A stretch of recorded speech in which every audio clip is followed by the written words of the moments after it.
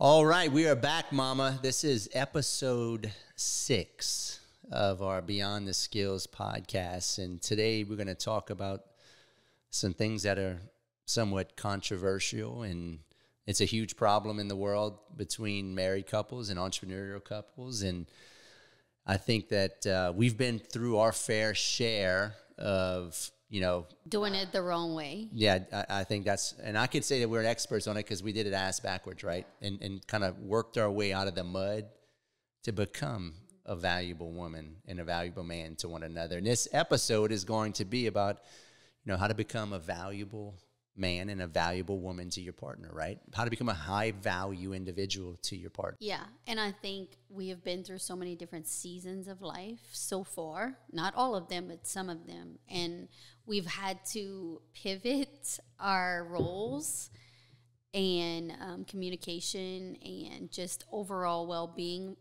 for each other in those seasons. Well, I'm going to make a note right here because that is a very pertinent thing you just said about, because what becomes valuable in your 20s is not valuable in your 30s and 40s. And what's probably valuable right now at 42 is probably not going to be valuable and at 60. And life is just harder in certain seasons for maybe one person, and not, it was harder for me when I was having babies, or, just those types of seasons were very hard. Yeah. And let's talk about that. Let's talk about what was, we can kind of talk about our 20s, 30s, and 40s, because the intention for us is to give you guys as much value of life experience, not bullshit that we're just making shit up. Like, this has been our experience and wisdom we can extract to you guys from just totally fucking up. Yeah, I would say we need to start with the first year. The first year of marriage was really, really hard. Yeah. And it's most of the time it is hard for everybody because you're trying to readjust to this new norm of. It was extra hard for us, though. It was extra hard for us because we already had a child. And we had a lot of conflict outside our marriage that was brought into our marriage. And we almost got divorced our first year of marriage. And I was on drugs. Yep. Yeah. I mean, let's get started. So, I think we need to define first for the audience, our definition in our own words of what a valuable man is and what a valuable woman is, right? And I think to sum up a 50,000-foot view of what that looks like for me as a woman, like what I look for in a woman is in you. Do you make my life easier, or do you make my life harder? And that's what you should be. The number one question you should, if you're watching right now. Are you a liability or are you an asset? That's right. You should be asking yourself right now, if you're watching this and you feel like your marriage is on the rocks, does your wife provide massive value to you? And that's a hard pill to swallow, because she might be making your life harder, and vice versa. Yeah, that's the whole point. Yeah. I wasn't making your life easier when we first got married. No, not at all. That is the premise of this. We will reverse engineer everything from what I just said. Does your wife or husband make your life easier, and what that looks like, right? So, let's start off like what is. I'll start off with you, Patti. What do you define as, that was what, in my own words, what do you define as a valuable man? Well, I think for each person, we come into marriage with what we maybe expected or saw as kids in our own parents. So I think that brings in expectations, good or bad. Like, some people have parents with great marriages. Some people have the opposite. For me, my parents had an excellent marriage, and I was very stern on what I wanted out of a husband and just a man. And I like a man who's willing to work all the time. He's always has a project. He's not lazy. He provides for his family. And you said something, I don't mean to cut you off, but I want to interject here. But you said something, it depends on how your upbringing, right? Because it changes your expectations of what reality is and what you want or what you don't want, because expectations is a big part of just marriage, good or bad. You could have bad expectations or good, but for me, I feel like I had really high expectations because I had such a good upbringing with my parents. They always spent time together. The roles were very significant, and they each knew their roles. And the lines were never crossed where they were blaming each other for not doing the correct roles. And they always... So run it like a business, like we always said. Yeah. Right. I mean, that's... Everybody knew what they needed to do. Yeah. But I think a lot of couples don't have that hard. We didn't really talk about like, okay, I expect this out of you before you get married, and you didn't tell. We were just like, okay, we got pregnant, we got to get married. Well, 5 years later, we got married, so we had a little bit of time in between to kind of find who we were. But we were still really young. We were 22 when we finally got married, and we were still really young. So 17 when we had the baby. Yeah, and I think because we had to grow up so fast, we felt like we kind of missed out. So then we would mess up at times because we would fall into that. Oh, well, I wish I was young again. I got to experience different things, you know. Right. Okay. But I'm gonna, let's talk about what a valuable man looks like, because for me, I've had to learn this. Nobody taught me this. Like I think I did so much self-reflecting and so much personal development that I naturally, if you reflect on your character and you want to get better, you're going to become more valuable, right? And I think I did it by default because I worked on myself, So I think for you guys, because let's just be real. I'm just going to be honest with you guys. You hear it in all these moms groups all the time, how their wives are miserable with their husbands. They hadn't had sex in a year in some cases. Yeah. Dude, that's not natural. That is not healthy at all, right? And why is that? Because they've lost the value. Do you think a wife's going to have, This is a very hot topic in mom groups. And there's a lot of different women who are very, feministic when it comes to controlling that part of marriage. And for me, it's a value exchange. And that is a part of marriage. That's what I'm getting into. It was a trick question because, listen, men need certain things, and so do women. Women want to be taken care of and nurtured, and they want to feel like they're being taken care of. Men are more feely touchy. They need sex. They need food. They want to feel loved. They want to feel appreciated. And you got to have these hard conversations with yourself. And so maybe sex isn't important to that woman, but she needs to understand that it's important to her husband. And that's why that love language book is really good. Learning what your partner is really thinks, that's what they like. You have to know what they like and don't like, and put attention on those things they need. You women that are watching this, do you think your husband's going to think you're valuable if you're not having sex with him? Probably not. Let's be real. I mean, that's just that's just nature. It's just very hard to talk about. It ain't hard to talk about. It's nature. It's not hard to talk about. Yeah, you get a sip on that coffee, that tea, Mama. It's the truth. How you know that's not wine? Okay, well, it might be wine. After talking to this, it might be wine. But you have to learn. But here's the thing. You got to take full responsibility as a man and be like, why is my wife not wanting to have sex with me? That's really the question. That's true, too. Or is he not doing his part and she feels like she doesn't have to give him that value because he's not giving his return? That's what I'm getting to. I personally, and this is me personally in my relationship, I think it's very important for me to produce what you need because he overproduces on his end all the time. Overproduces. And that's just what I see, and I just see somebody who's working so hard, and I just to withhold something like that is just it would be so basically it would not be good on my end. Basically, what you're saying when you want it, I have to give it to you. It's basically what you're insinuating. Sure.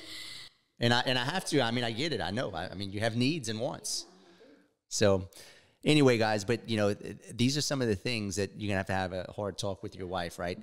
But back to what I was saying about becoming fully. First, if I'm a man in a marriage and I'm an entrepreneur, this is because this podcast is based around being entrepreneurial married couples.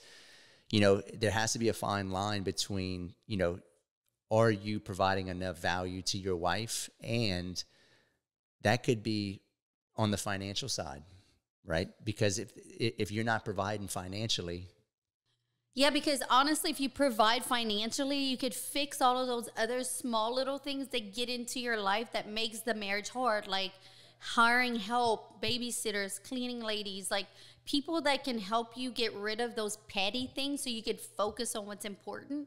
And financially, that's what's going to Well, fix those things. let's be real. You guys that are business owners out there, if your wife has, more than 2 kids, especially if she has more than 3 kids, and this is coming from pure experience, this is not my opinion on it, you got to get your wife some help. Like my wife had a nervous breakdown after our 5th kid. We had no help.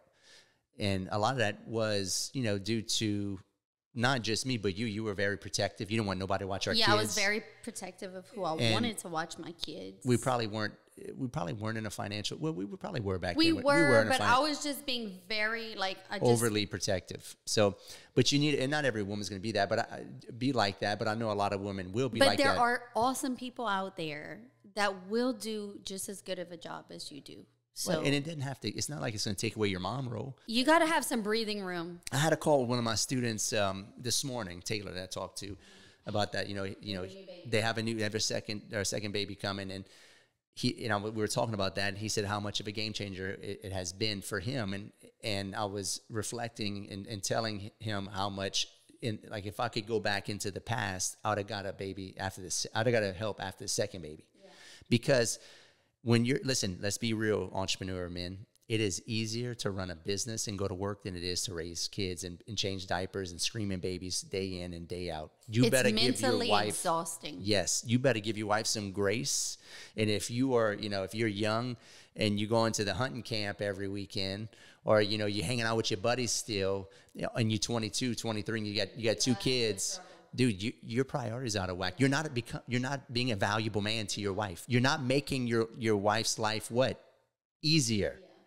Yeah. And that's part of being a high value man. And you were working on Saturdays for years and years. Some days on Sundays. Yeah. Right. And so it was just like there was no me time to mentally shake off or rest. For me personally, it was the exhaustion that would get to me. Like even just a 30-minute nap, just for a husband to say, hey, why don't you go take a 30-minute nap? Go rest and close yourself in the room. That in itself is a game changer. And it's a simple ask, Yep. Look, another key thing too, a high value man, just like a woman, you got to take care of your body, folks. Right? I'm 42. I'm not as, in the shape I was when I was 22. But I feel like I'm not I feel like I'm in really good shape for a 42-year-old. Could it be better? Absolutely. But, you can't let yourself go. And that goes for women too, right? Obviously if you're having a baby and stuff and you gain 30, 40, 50 pounds after having a baby, it might take a year, but that is part of becoming valuable, right? So you got to lift weights. You got to, right?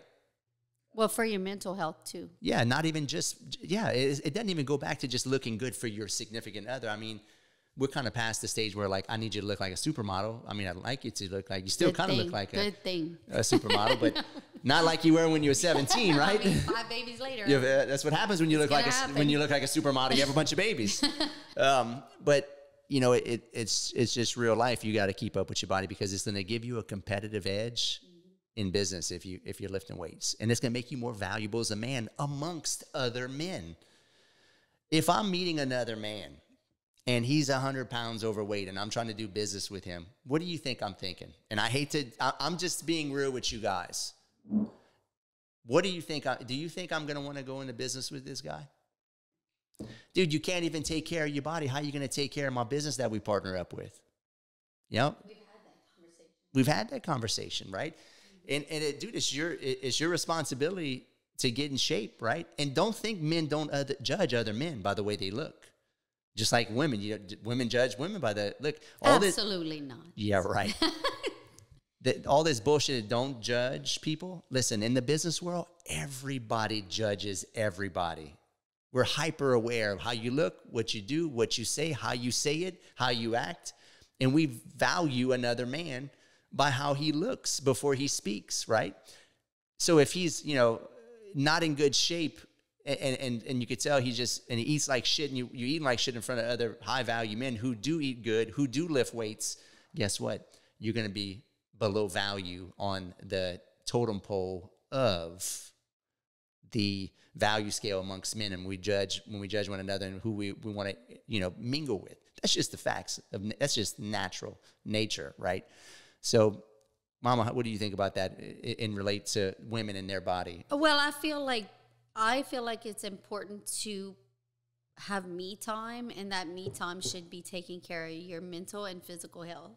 It's going to make you a better wife, a better mom, and just mentally get you prepared to go back home and feel like you have your fix on. Because for me, it was like I had no alone time. Like I had no me time. And when I have no me time, it makes me unhappy in my environment. Well, and you can enjoy your marriage and get back to loving one another.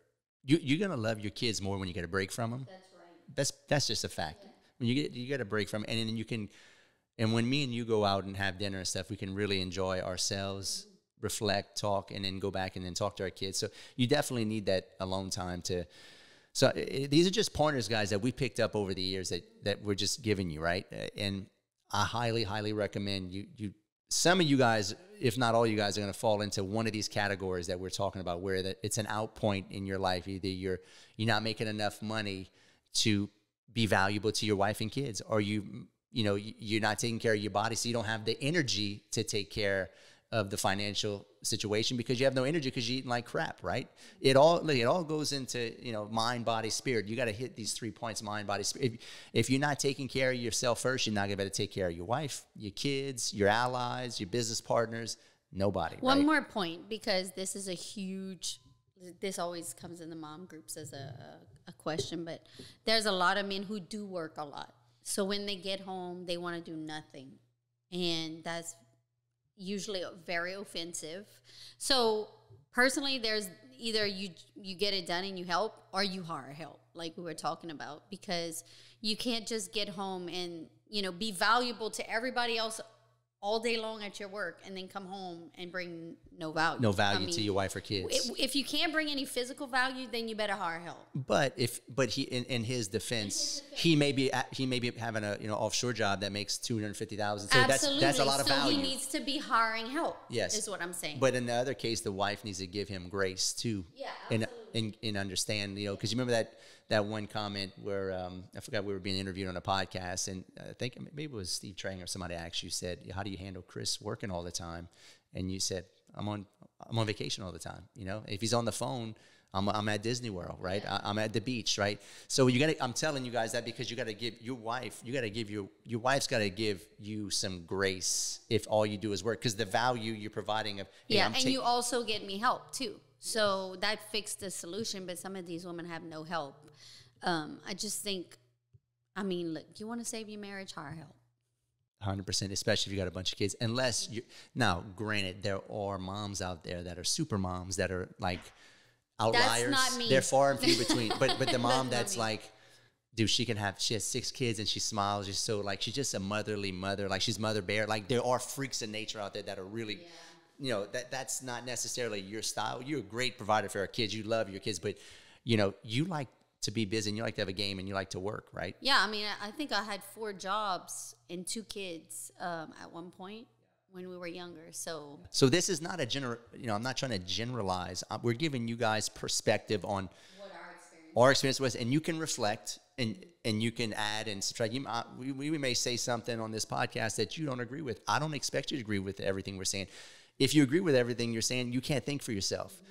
A highly intelligent, high-value man can extrapolate data and think with it and not agree with everything another man says. I don't agree with everything men say, even if I think they're smarter than me or they make more money than me. Like, you have to take what bits and pieces you gather from other, men or women or podcasts and interject it into your life as it fits, right? Mm-hmm. So I want to make sure we're clear on that. We're not saying we know it all. We're giving you perspective on our experience, right?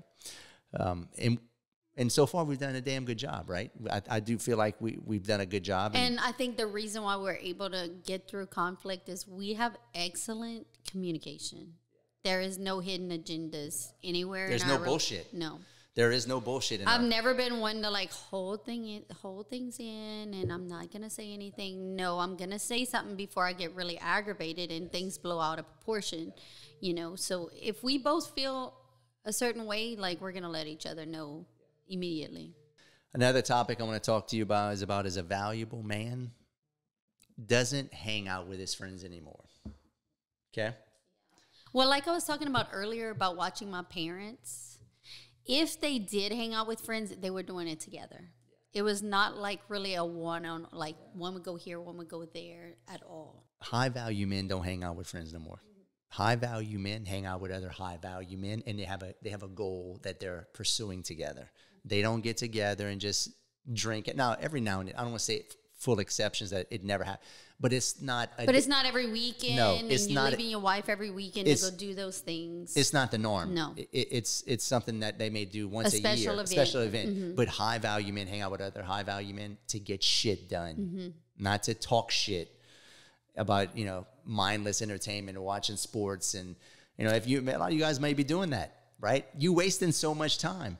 Right. And you're not becoming valuable to your wife, your kids, or even other men. Right. I want to be a shining example to my wife. I want to be a shining example to other men who are valuable, who want to be around me because they find me valuable to be around. Well, and you want your kids to see you wanting to spend time with your wife and vice versa. That's exactly right. So, at the end of the day, guys, that's my thoughts on, this hangout thing. I think a lot of you guys are doing too much hanging out. When you're working, you have kids, sports, you have so much going on.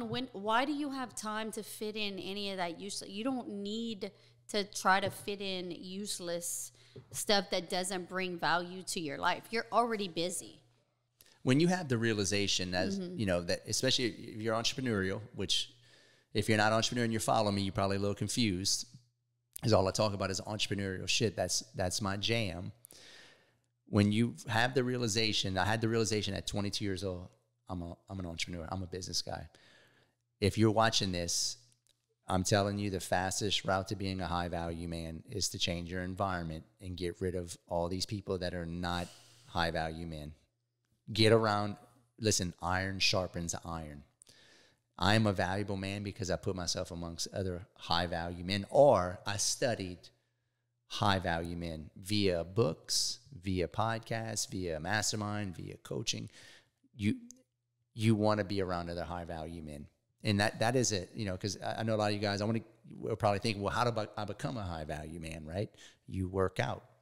You eat right. You make a shit ton of money, right? You help your allies make a shit ton of money. And then, last but not least, you hang around other high-value men, right? This is a really hard subject because environment is something that almost ruined us. A lot of our friends early on who got married around the same time all got divorced. I think pretty much all of them have been divorced. And then, you pulled in one direction and you pulled in another direction. Then you feel bad hanging out with one and not the other. And then it brings drama into your life. And not to mention, family, coming into your marriage, bringing in third-party ideas of how they think your relationship needs to be. And then that creates an argument where there wasn't even an argument to begin with, but you're better at this, is talking about third-party people. Well, when you say third party, you mean like other people inside of your space, your environment. Yeah, no, you're going to cut all those people out. Like, you don't need to have a bunch of people in your life. You don't need a bunch of people in your life, especially if you're an entrepreneur. You should hyper-focus on, making your environment awesome. When you're trying to, make your bubble too big, it's impossible to fix those things because you're only in control of so much. If you need a bunch of friends, you're a people pleaser. Let's be real. Entrepreneurs don't have a bunch of friends. They don't. Well, they don't have time for it. They don't have time. That's exactly right. And so if you're an entrepreneur and you follow me and you got a bunch of friends, you're wasting a bunch of time. You need a small group of allies that serve you and you them. Mm-hmm. And y'all help each other make money. Y'all give each other value. That's how you become a high value man, right? And another thing that, a high-value man does is, he's not chasing endless pleasures all the time, right? He chases his purpose. Not that we don't, us as entrepreneurs don't have, certain pleasures that we want to chase, but a high-value entrepreneur is constantly chasing the greater version of himself. Pleasures are secondary. The opposite, a non-high-value man, somebody that just doesn't have a purpose, what do they do all day? mindless entertainment. They chase pleasures on a daily basis via alcohol, drugs, sex, video games, ESPN, sports, what have you. They're trying to Feel the void. Yes. They're feeling a void. Dude, you got to chase your purpose. That's going to create more value in your life by you chasing the higher version of yourself and your purpose and passion. If you hadn't figured out that purpose and passion, just take fucking action. Move. Start doing something. Your purpose will open up. People say, well, Chris, I haven't found my purpose yet. Well, no shit, you ain't doing nothing. The universe ain't going to show you your purpose if you don't move. When you move, it'll present it. And you'll figure out your purpose as a young man. I did. I didn't know what I was going to do from 17 to 22. I just started on something, and then more opportunities open up, right? So be purpose-driven, not pleasure-driven. Stop trying to have all this mindless entertainment and get away from entertainment and get into knowledge, right? Get addicted to knowledge instead of entertainment. That's going to make you a high-value man. And bring your wife with you on this excursion. That's why everybody asks me, Chris, I want my wife to be like your wife. You bring her everywhere. Well, I did that intentionally, right? I bring you on purpose because it's made you. You wanted me to have the same experiences you have. Yes, and I wanted you to improve just like me. And now you've become a lot more high valuable woman than I think you would have if you just, because all the time we have these masterminds and we have these guys that come. And like, man, I wish I'd have brought my wife. How many times they all say, I wish I'd have brought my wife, right? So you have to, it's your responsibility to make and help your wife or husband, if you're a female, become a high valuable woman or man. Now, okay, let's just state the obvious here because honestly, I wanted to be involved. There are some moms who you just were talking about, those super moms who just want to hyper focus on being moms. They might not be willing to do this. It's not for everybody. It's not for everybody. This is not yeah, this is what works for us. We're not, stroking a broad stroke right here and saying that everybody has to be like this or everybody's got to be high value. Everybody's got to do exactly what. No, listen, I'm giving you perspective on our life, how we run our life, how it works, and it's worked for us. It's going to really depend on your personality traits. Mm-hmm. You should probably take a DISC test. Mm-hmm. Yeah, I'm a high D, high driver. You're a cheerleader. Creator. And that works for us, right? Mm-hmm. The female in the marriage might be the driver, and the man might be the cheerleader. So it doesn't necessarily mean that... there's no right or wrong there's answer, no right, but just know your roles. Yep. That's exactly right. So let's double back one more time because I think it's super pertinent to talk about environment because it's the most important piece on being a high valuable man because you're going to be as valuable as the people around you. If the people around you are not valuable, you're not going to become valuable, right? Like I said earlier, iron sharpens iron as other men sharpen other men. So you're going to have to assess in your life who is a problem, who is not valuable to you, who is actually, a liability to you, and who's sucking from you, or they might not necessarily be sucking, but they could just be a toxic personality. They could be secretly, trying to destroy your marriage, or secretly not your biggest cheerleader, right? If people ain't for you, they are against you, right? And that's especially as an entrepreneur because we're so high, high performance, high driven people. We're trying to do well in life, trying to make money. If you're around people that are not doing the same thing, dude, you're gonna get crushed. They're gonna secretly want to sabotage you. Yeah. A lot of stuff is revealed. You guys should pick up the book, The 48 Laws of Power, by Robert Greene, right? He talks a lot about this, right? Power, right? And you need to understand power when you're an entrepreneur because that's what entrepreneurship does for you. It gives you back power, which is freedom. Freedom is power. I would say power is a lot of freedom, right? And your biggest detriment on this environment game is going to be friends and family. Friends and family. Our life improved when we did what, Patty? We cut off all of our friends, all of our family, and focused on us. And that is how you're going to increase the value of your marriage, of your life, is that if you don't have a bunch of high value people in your life that are doing better than you, you're going to get sucked down. And it could destroy your marriage, right? or keep you from accomplishing what you want. Listen, I've gotten more done by not listening to people than listening to people. How many people have told me, Patti, in our family, you shouldn't do that. In our friend That's circle? Scary. What if you fail? Yeah. Or what's Chris doing? Or he's a scam. Or, oh, and then once you make it, it's like, well, his mama must have gave him that, or his daddy did that for him. Like, it just one thing after another, right? That's just all haters, right? Yeah, you have to block that out. And for us, you could do two things. You can handle them, or you can disconnect. That's exactly right. So we're going to wrap up this last segment of how to be a valuable man and valuable woman by asking you, Patti, what is it? Maybe give the audience 3 things that you feel are the most valuable to you that I have provided for you. And I'm going to say I think you're the most 3 things that I feel like is the most valuable to me, to you. That way you can give this audience perspective. I think you provide a lot of stability, which mentally was number 1 for me. Like, I needed a stable environment. You provide, you're very loving and nurturing in a lot of ways.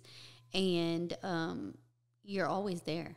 Like, I don't have to beg you to be around. If I need you, I just have to say, hey, listen, let's just spend more time. Like, I need more time. I think time for me, because that's a big, we were talking about the characteristics, like time is huge for me. And I think we communicate great. And so all those things just make things easy. So when life does get hard, we can just focus on those things. And usually it can be cleared pretty quickly. Yeah, that's good points. And for me with Patti, what I find is the most valuable, say 3 things, there's probably a lot more things, is that I say first and foremost, she's a freaking mule worker. Like, you work. I like to stay busy. She is always getting stuff that she looks around in her environment and figures out what needs to be done. Dude, that's a very valuable trait if you're married to a woman like that, because there's always something that needs to be done. But there's always things that are done. Yeah. From you always wanting to get things done. Like, there's no, like, the house is never dirty. The kids always have everything they need. You always provide support when I need. So that's the first thing, is that you're always getting things done, right? Secondly, dude, you still drop dead beautiful after 5 kids and being 42 years old. I'm trying. So, it's a struggle. So the sex life's still on point. Right? I don't know about another 30 years from now, you might need a, or you might need. Oh, shit, and you're right. I might need it.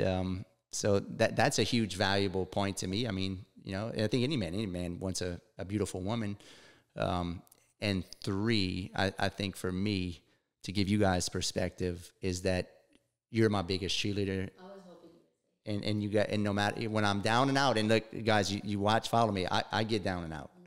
You play the level I'm at and have so many things juggling, deals, businesses, everything we got going on. It's not always going to be good. No. Like, this morning you called me, and about 30 minutes later I was like, maybe I should call him again. I'm worried about him.